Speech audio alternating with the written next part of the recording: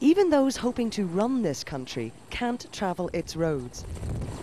This presidential candidate's helicopter lands at a spot which is just a 2-hour drive from the capital, a journey considered too dangerous for him.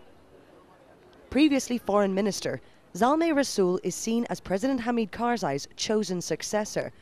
That support, however, could also come with a legacy of corruption linked to this government.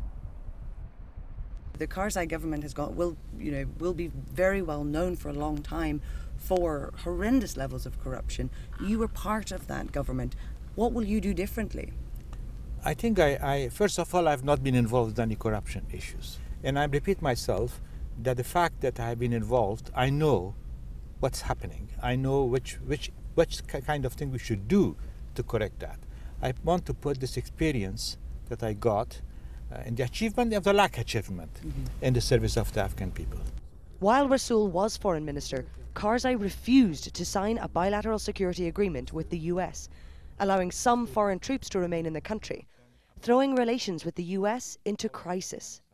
The fundamental of relation of Afghanistan to the United States is solid. We have problems. The problems happen with the friends. I was personally involved on drafting it from the Afghan side with my other colleague. I believe that the national interest of Afghanistan has been respected in that. It is in the interest of Afghanistan and the United States, and I'm hopeful that this BSA should be signed soon.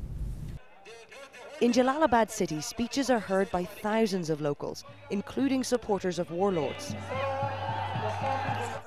Of the 8 men running for president, Rassoul is one of only 3 to have a female vice president. But like political campaigns the world over, image and protocol mould themselves to campaign locations. When in the capital, candidates like Rassoul want to present themselves as the future of a modern Afghan state. But in reality, when they travel out to the provinces, to areas like this, 13 years since the fall of the Taliban, there is not a single woman in this crowd. He was educated in Europe's finest schools and has worked as a technocrat at the highest levels of the Afghan government. His legacy as a descendant of the old royal family is seen as an asset in the eyes of many Afghans. As a candidate, he will be seen as a vote for continuity.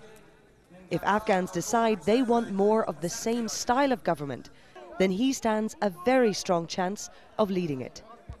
Jane Ferguson, Al Jazeera, Jalalabad, Afghanistan.